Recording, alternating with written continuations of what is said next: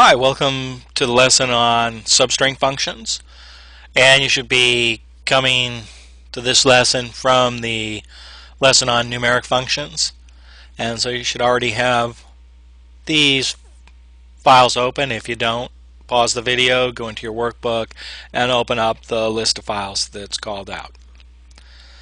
First function I want to show you is first functions I should say are the lower and upper functions, and these will take a column and either put the data in lowercase or uppercase, just as you can see here. You can also use the aliases for these functions, lcase or ucase, and that works just the same.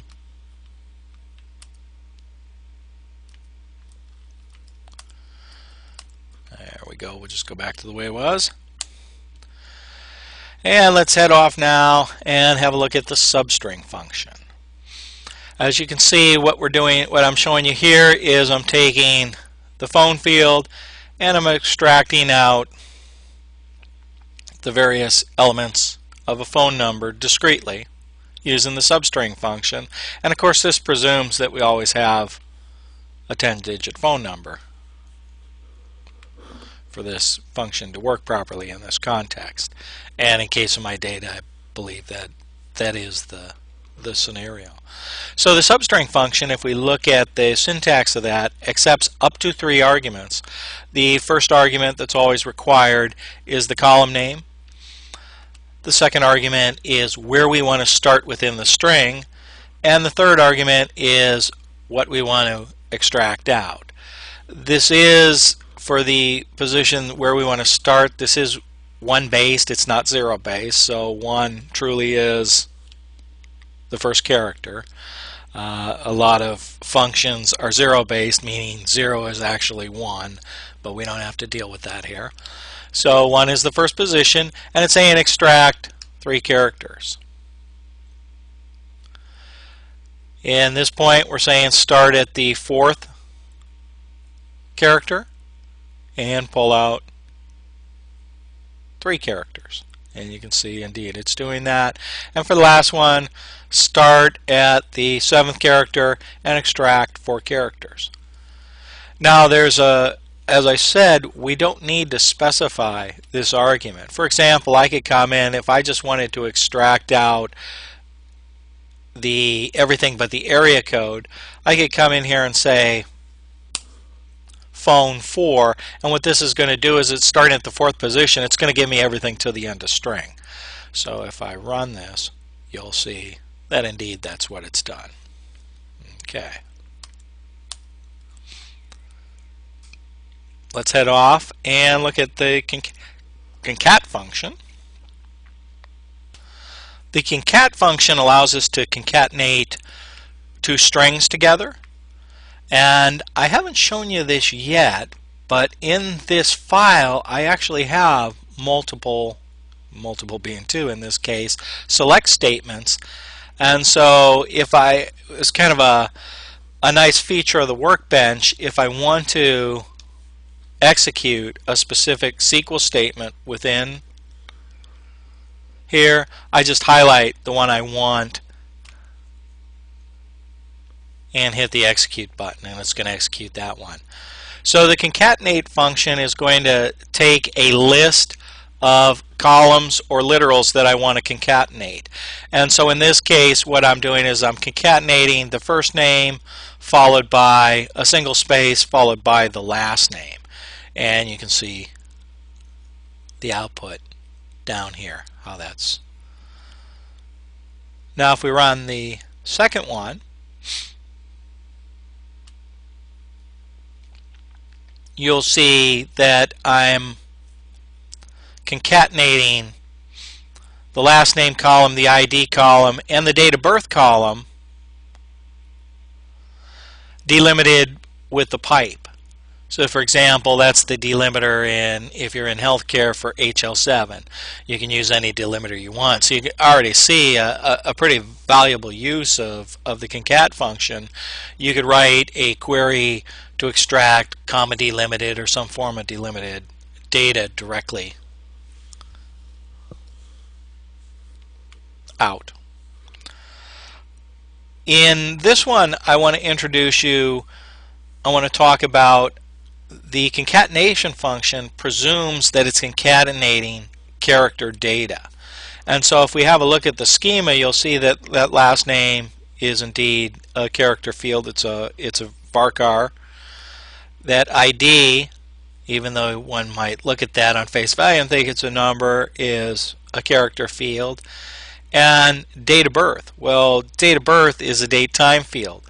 So what we need to do to date of birth is we need to cast it. So the cast function allows me to cast one data type as another. So in this case, what I'm doing is I'm casting date of birth, and I'm applying a function to that as well, and I'm casting it as a character. If I didn't do that, I would end up getting an error. In fact, you can comment that out on your own and see what would happen if you do that. So another thing I want to call your attention to is the concat function, that within the concat function, that with SQL I can nest functions within functions. So for example, here, within the cast function, I'm actually nesting the date function as applied to date of birth. And within the concat function, I'm nesting the cast function. So you can nest functions, SQL functions, within SQL functions, which is indeed what we're doing here. Now let's head off to our last one, or second to last one I should say, which is the string length function. And what this function is going to do is it's going to count, essentially do a count on all of the characters and give us a count back. And this function can be useful for statistical measurement. It can also be useful when applied to case statements, which we haven't covered yet, so I won't say any more about that subject until we get to it. Finally, last but certainly not least, I want to move and cover the trim function.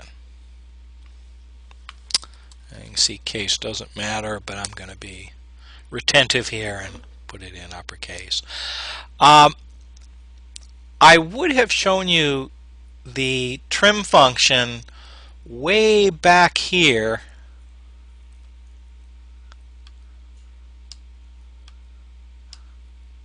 when I showed you this function. However, as it turns out, when you in MySQL, when you apply the concat function, it inherently does a trim as part of it. So in order to show you this function here, I needed to mock up some hard-coded data.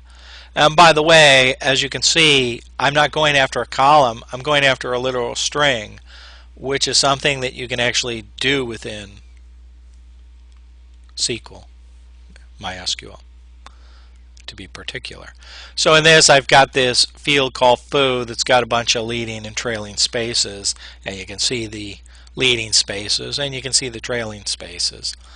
And what I'm doing is I'm applying the trim function to that string up there that I've essentially cut and pasted, and so you can see that what it's doing is it's removing the leading and trailing spaces.